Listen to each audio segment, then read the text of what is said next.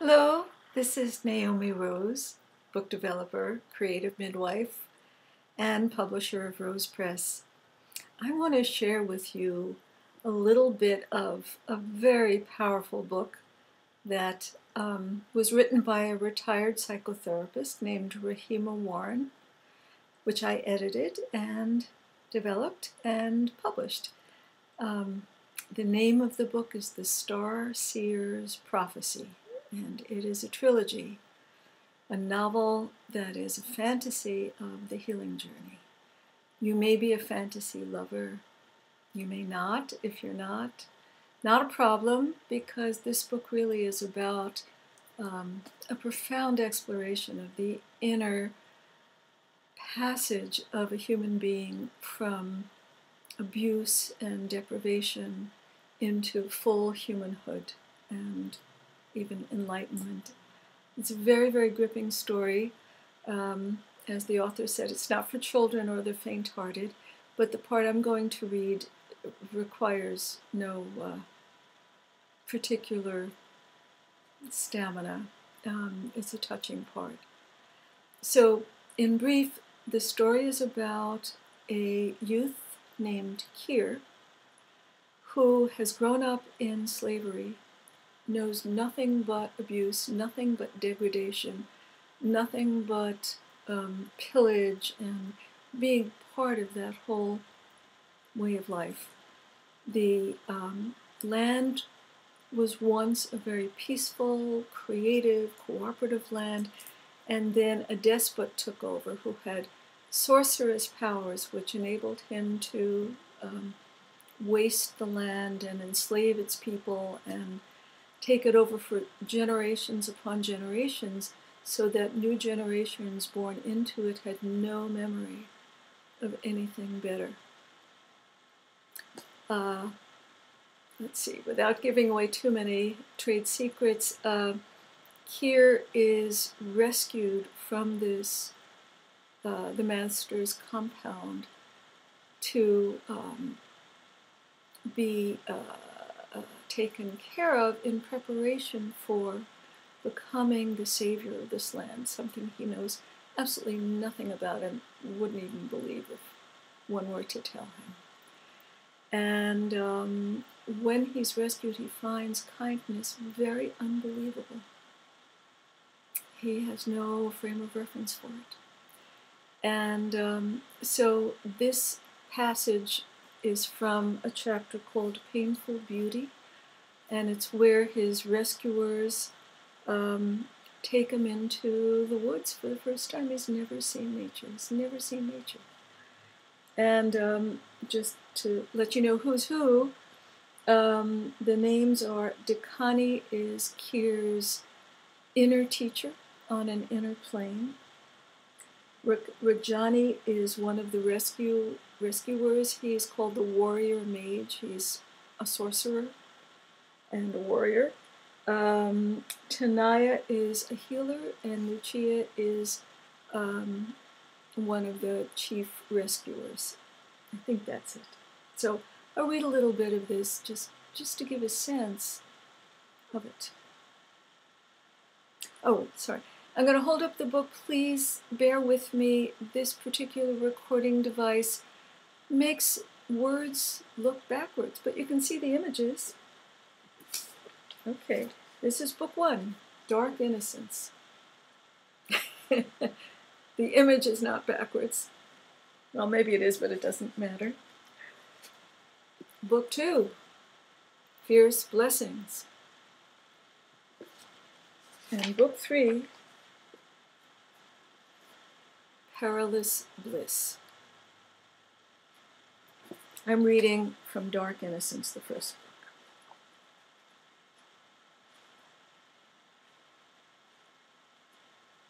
Painful Beauty. Tall trees loomed over him. Strange rustling and creaking came from the greenery rioting along the path. This was not the stately, quiet forest of the inner world, where Dakani dwelt. This forest was random, vibrant, wild.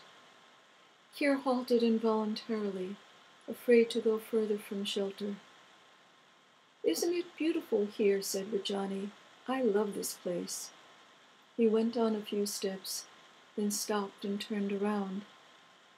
"What's wrong? Tell me." Kir, feeling as if he were about to be swallowed up by a quivering green monster, hunched his shoulders and crossed his arms over his chest. "It's so alive, so big." Panic threatened, and his breath came in short gasps. "All right, let's go back." They returned to the porch and sat on the steps. Kir felt safer with the cabin at his back, but feared that he had displeased the new master. A little parenthetical note: Kir was raised to obey the despot who called himself the master. He has a very hard time believing that anyone is his equal. If someone tells him to do something, he does it, and he thinks of him as his master. "Sorry, Kir. I should have realized that you've never spent time outdoors, so we'll look and listen for a bit, let you get used to this. Take a deep breath now. Breathe out slowly. Good. And again." Kir began to calm as he followed Rajani's instructions. "Feel better?" Kir nodded. "Good. Let me introduce you to the forest. We'll take it a little bit at a time. The tall trees there are rusty pines. See the reddish hue of their trunks? They have very long needles." Rajani reached down and picked up a bunch of long gray-green needles. "Like these. See? Over there." Kir looked where Rajani was pointing and sorted out the particular trees from the confusion of greenery. He stared up at their great height, noticing their long needles swaying in the faint breeze. Rajani named the other trees surrounding them: blue fir, golden cedar, and white spruce. "Now look down at the bottom of the trees. Those roundish bushes are called blue star. They will have blue flowers in a month or two." "Flowers? Like the sunflowers Lucia brought, but blue?" "Well, not exactly. Flowers come in many sizes, shapes, and colors. The blue star flowers are much smaller than sunflowers." "These bushes don't have flowers all the time?" "No, most plants bloom in early or late spring, depends on the type of plant. The flowers turn into fruit or nuts or seed by late summer. They scatter their seeds one way or another, so that new plants will grow the next spring, after the winter rains." Kir was amazed to learn that all this living and growing was going on all on its own, out here away from the city. "Come, let me show you something over here." The warrior mage led the way down the path into the forest. In a sunny clearing, he stopped. "See this?" He reached out to caress a dark red flower. There were many of these flowers on vines, twining up and around several trees. "This is a wood rose. It is hardy and blooms nearly all the time. Damn!" He jerked his fingers back. "Be careful, though. They have thorns." Kir scrutinized the dangerous flowers and spotted the large curved thorns scattering along the vines. He felt relieved. Of course, such beauty could hurt. Sucking on his wounded finger, the warrior mage stepped over to the middle of the glade. "These are my favorite flowers, wild ilis. They bloom early while there are still some rain showers." At Kir's frown, he added, "Don't worry. These have no thorns. They can't hurt you." Rising from an army of sword-shaped leaves, tall stems offered up to the sun's touch elegant lavender and cream flowers. Their silent grace touched an unknown chord in Kir's soul and brought tears to his eyes. He turned away, overcome with inarticulate sorrow that such loveliness existed, and he had never known it. The innocent purity of the flowers hurt more than any thorn, and sent him stumbling blindly back towards the cabin. Rajani hurried after him. "What's wrong here?" Kyr blundered into his room and sat hunched up in the darkest corner, his arms resting on his knees. He bowed his head to his arms, and his hood fell forward, covering him completely. He wished he could hide there, muffled in darkness, forever.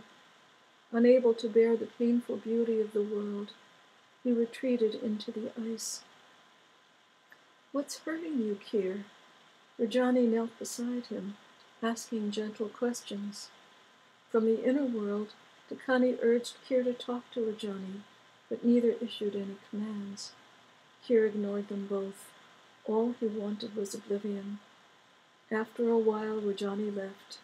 Dakani sang the soothing melodies, but Kyr sank deeper into the ice, where nothing could touch him.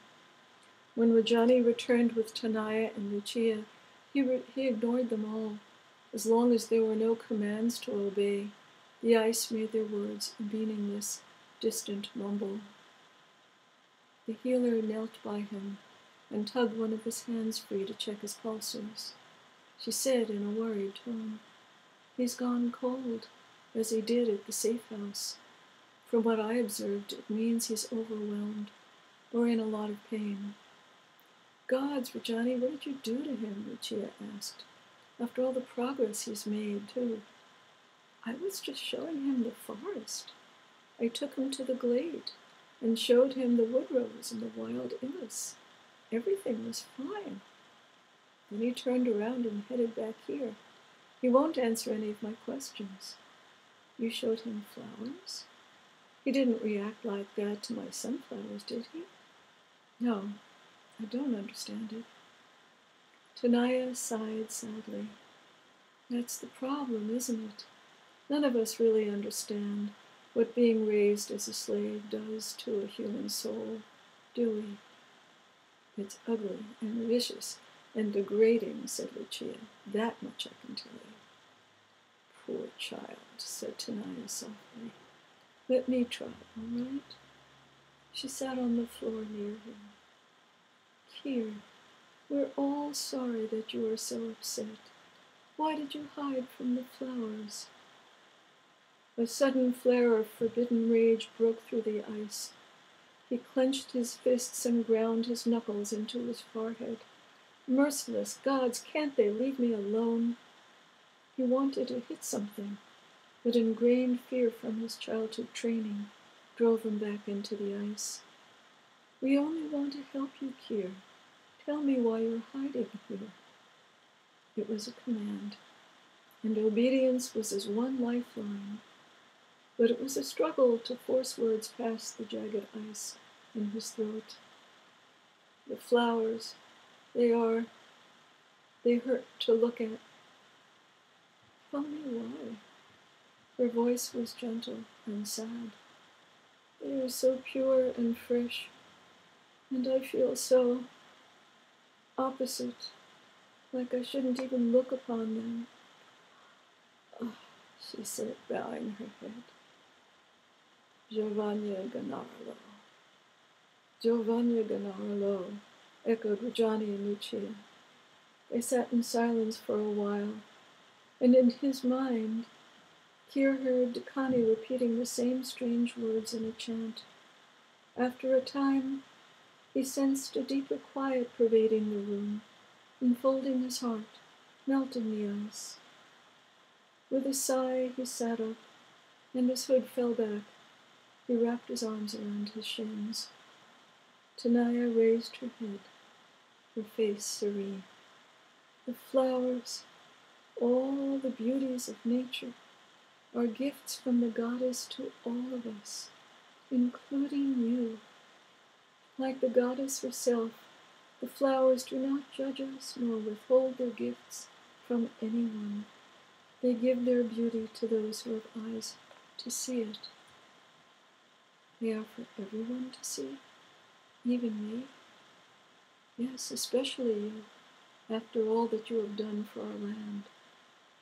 He shook his head, sure that he had done nothing good. Yet the ache in his heart ceased. those flowers?